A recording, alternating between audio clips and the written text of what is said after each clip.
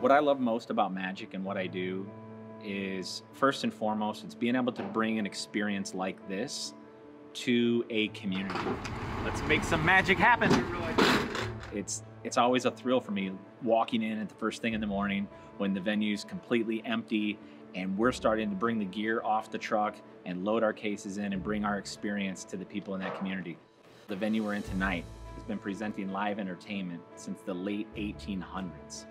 So some of the famous people from back in the day that we look at and go, oh my gosh, that was the beginning of the vaudeville era. Watching the reactions on the people's faces as the different moments occurred during the show and the amazing things happen. So I would say it's double. It's being able to bring this type of experience to the communities that we tour to.